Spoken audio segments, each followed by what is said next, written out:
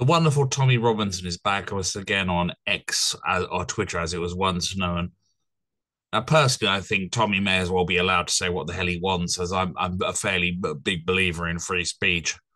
I think Tommy tends to talk an awful lot of nonsense with the occasional valid point, but just to show how the public has a short attention span, and Tommy is now sort of suddenly moved to being pro Israel. Here's an article about Tommy from some time ago.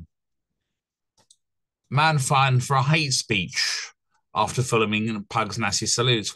Has this got to do with Tommy, you're asking? It's from 5 years ago. It's about Mark Meacham, who blogs as Count Dankula. A man who filmed a pet dog giving Nazi salutes before putting the footage on YouTube has been fined 800 quid.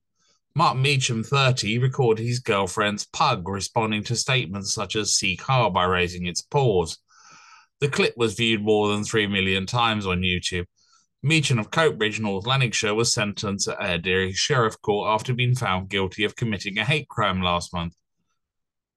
Let's not read out all of it, but let's go down to the bottom with that lovely fetching shot of Mark Meacham looking spiffing there with them tattoos, bro. Look lovely there, holding that little pug. Uh, what a fantastic shot that is. But as we keep going down, as we go down, Meacham was supported in court by Tommy Robson, former leader of far-right group the English Defence, EDL. How fascinating.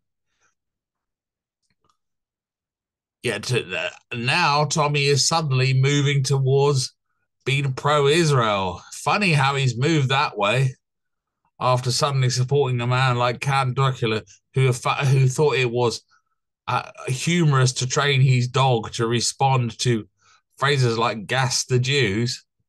Well, because there's nothing more funny than that, is there, Mark, over a cup of tea and a pack of hobnobs?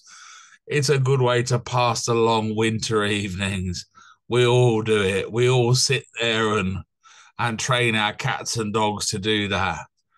I can't think of the moments I haven't thought of doing it. In fact, I can because it's absolute bollocks and a damn silly thing to do.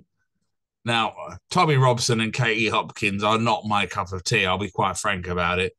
That, most of the time they talk absolute silliness, as I said, with the occasional point that I might agree with because no one is wrong all the time. I love this picture, by the way, of Tommy, as usual, sticking his finger out. Or shall we call him by one of his many numerous names?